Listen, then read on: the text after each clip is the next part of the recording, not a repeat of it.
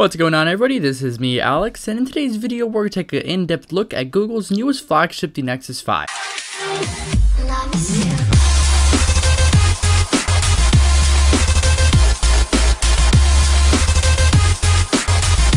Finally, we have an Android handset that deserves the Nexus name. The Nexus 5 is fast, gorgeous, and stocked with plenty of features including LTE, and is the device for showing the true power of the Google universe and the Android operating system. And at $349 for the 16GB model or $399 for the 32GB model at the Play Store is about $250 less than other top-tier flagship smartphones. It's a great deal whether you're on a budget or not, and whether you're an Android fan or not. Yes, with the fast Snapdragon 800 processor, a sharp 1080p touchscreen, and a Contempt 2300 mAh battery, there's a lot to like about the Nexus 5 even if you never have to get past the main menu.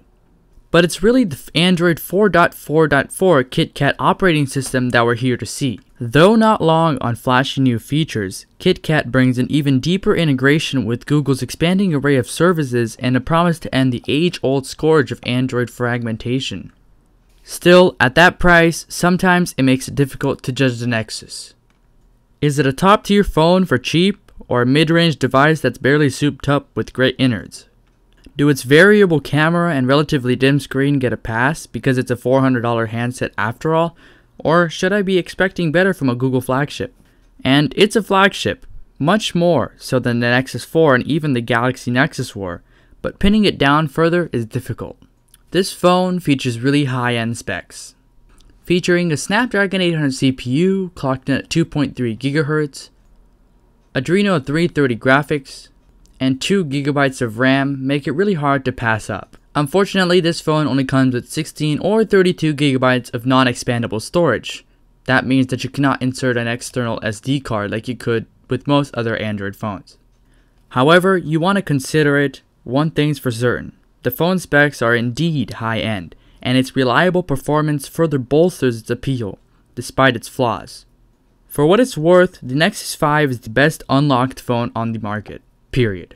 Once again, Google's latest Nexus retains a familiar minimalistic aesthetic. However, with straighter edges and sharper curves, it looks more stately and austere than its predecessor. The gaming performance on this Nexus 5 isn't bad at all. With those Adreno 330 graphics to back up all the performance and 2 GB of RAM, make it gaming, enjoying, and very pleasurable compared to other Galaxy Nexuses and other phones right now in the market with lower graphics CPUs. Through my tests of multiple games and multiple benchmarks, I achieved an FPS of around 60 frames per second at a steady rate. With Adreno 330 graphics and 2 GB of RAM, it is a pleasurable specs for any game handled right now out on the Play Store. I have tested Asphalt 2, run a Quadron test score and got around 7,640, and got multiple test scores on this phone that achieved closer to a Samsung Galaxy S5 being a better smartphone. However, if you do not want to dish out, close to $1,000 for a Samsung Galaxy S4 unlocked like on T-Mobile, you can definitely go for this because it will be an excellent equivalent. However, it won't be the same as the S4 or the S5, but will be definitely better than any other smartphone that you can purchase today. The Nexus 5 is a great looking phone, with its sharp edges and, like for instance, instead of the display sloping off downward at sides like the Galaxy Nexus like before, it cuts off sharply at the corners and gives this minimalistic sleek design look, and especially this black version right here. In my opinion, there is no reason to overclock this phone at all, only if you're completely an idiot and want to avoid the warranty from Google.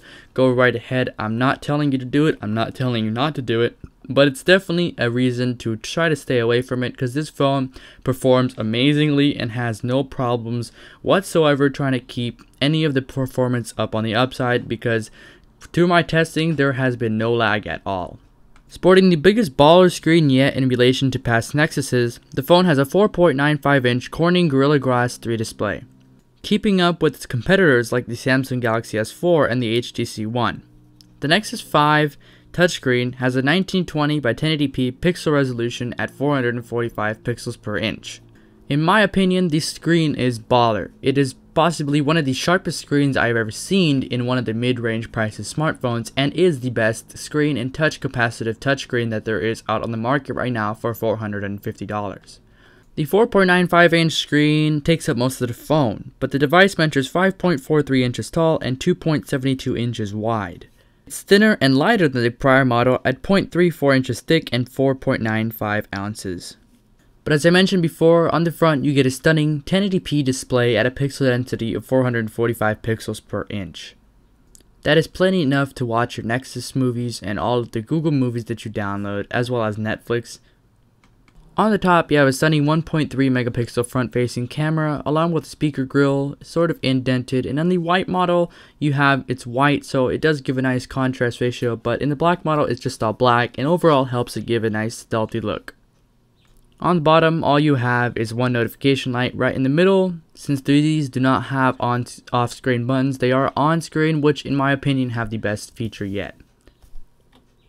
On the back of the phone, you get a nice rubberized, texturized, flat appeal with the Nexus in the horizontal view, which is, in my opinion, the favorite, just like the Nexus 7, which is also indented and carved in there that give it a nice texture when holding it in your hands. The black matte material finish is very nice, even though it does leave a lot of fingerprints, but if you stick it on with a case, it should be nice. Since this is phone manufactured by LG, you do get some LG branding. Along on the top, you have your 8 megapixel CMOS sensor camera, which does have image stabilization, which is why this camera is so large. On the bottom of the phone, you have 3 items. On the left, you have one speaker grill, which is the main speaker. In the middle, you have the micro USB for charging and transferring data off of your device. And on the right, you have just an extra speaker grill, which doesn't act as anything because if you cover that up, no sound gets covered at all.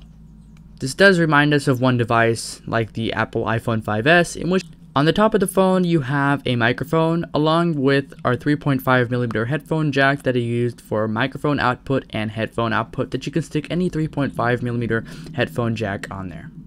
On the right hand side you have 2 little buttons, or 1 button, but they are 2 little slots. The left hand side features a SIM card slot, which is how you eject and inject your SIM, along with our ceramic button for our mute screen, so you can turn off the screen anytime you want to on this here. I would prefer it if the thing was switched with the volume rocker if this was on the left hand side, because I do tend to hold my phone in my left hand. But the button is in ceramic, that's why it looks different. However, I really do like that touch because it does hold up to different stocks.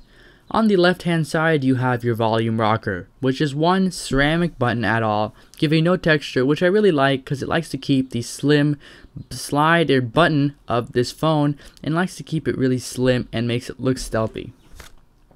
The phone has a nice feel, it's very smooth and is nice to push, and the buttons are very tactile themselves. The camera does stick out a little, but if you have that covered with a case you should be fine and it shouldn't get scratched at all, considering that it is Gorilla Glass 3. Using my camera was a pleasurable experience due to the fact that it does have a full 1080p CMOS sensor, 8 megapixels, along with full 1080p at 30 frames per second video recording capabilities, which feature amazing sound and crystal clear audio, which I cannot believe that this is possibly the best phone with the best microphone out on the market today. Featuring an 8 megapixel CMOS sensor, this phone can capture amazingly quality good pictures in low light. And at 1080p video at 30 frames per second, you get crystal clear video along with amazingly clear audio for your phone. It almost sounds as if you have an external microphone plugged in. The audio may not be best like the voiceover mic or anything else, but it does do a great job at experiencing this phone. Now, to activate the camera, of course, there's the standard way of just unlocking your phone and then simply going right over to your camera app. Another way is to go to the lock screen and slide left, but this is a bit hard since you do have to sort of slide and touch the camera icon. Then you have the option here to just go home and you can simply just launch the camera off of there. When opening up the camera, you're greeted with a whole bunch of options, but they are all hidden after, so you have to be quick to select them or reselect them when you have to launch the camera app again. To snap the picture, it is a bit slowly. It takes about 2 seconds to snap that image. The reason was because I had HDR mode on. However, there is no need for that since I am just filming on a piece of wood on a table. This camera takes crystal clear images depending on what kind of lighting you have, and you also have a timer option choosing from 3, 10, or no timer at all. On the right of that, you have a grid toggle on or off, and all the way on the right you have the HDR mode plus on or off. However, that does depend because you have to have it HDR or HDR plus depending on what color scenes you want and how much color saturation you choose from. On the right of the HDR, you have your flash toggle from flash off, on, or auto, and all the way on there you have your other toggle for the front facing camera on the left hand side. That is pretty cool because this does take relatively good images and it does give a nice color saturation, probably even better than the front mode without the HDR mode on or off. If you notice, when you turn the phone on or just move it a little bit, the camera flips into landscape mode. That could be a bug and just could be simply fixed through the Google Play Store. Nothing big, but what you have to do is swipe down from the top to access and close your camera, because since it is in full screen mode, and all you do is tap the focus and shutter. While recording video, you can take the pictures, and here in the gallery, just swipe to the left on landscape mode. You have the option to go ahead and share the image on multiple social media sites, such as add to Dropbox if you have that enabled, Bluetooth, Drive, email, Facebook, Twitter, Instagram, InstaSize, all those things you want to. Better than iPhone, and surely better than any other iPhone, iPad that I've ever tried out there. If you swipe to the left, you have the option for disabling your photos. However, this does disable your camera app, so you have to launch back into your home screen and then relaunch your camera application. If you swipe in from the left, you have 5 different options: photosphere, panorama, lens blur, which is how you get a DSLR, camera, and of course video mode. As I mentioned before, this is full 1080p video at 30 frames per second to provide crystal clear video and amazingly clear audio as well. To capture the video, all you do is just tap the focus and then double tap to take the image. It does give full recording capabilities of images as well while recording the video. When I first read about this phone, I could not believe how much information and technology they packed into one small tiny body of this phone. This phone is available on only some carriers, AT&T and T-Mobile. Not available on Verizon or Sprint, unfortunately, but it's definitely recommended that you definitely purchase T-Mobile instead of AT&T due to the fact that they offer better prices. This phone comes in 2 colors, black or white, or people like to call it Panda White or Stormtrooper White, which I don't really understand. The last test I ran on this phone was the speed test, and I'm going to run it again here. Was 20 is my ping last time, but this time my ping is 24 milliseconds, and my download speed is bursting with 50 megabits. Close to 50 is what I paid for, but I get around 45 in my area of the Bay Area here, and I get an upload speed of normally around 5 megabits per second. But it's definitely worth it due to the fact that I post a lot of videos to YouTube, and I definitely need the speed down here. As you see right there, I got a speed of 46.97 download, and upload speed I got 6.82 megabits per second. That is great speed for my area here and everywhere else where I live. This phone is great Android starter phone. If you guys enjoyed this video, please make sure to drop a like, subscribe to my channel if you guys already have not done so. Just stay tuned to the latest and greatest tech here on HDAlexFilms. See you guys in my next video. Peace.